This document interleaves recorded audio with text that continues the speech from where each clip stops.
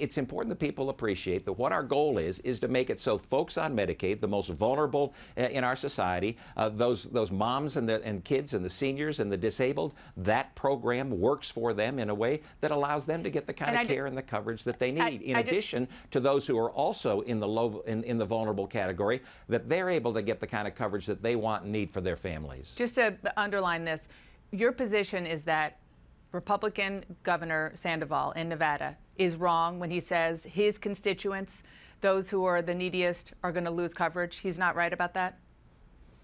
Well, Dana, I know that's what the division is what news wants to do. The fact of the matter is what we're trying to do is to bring people together. Is he wrong?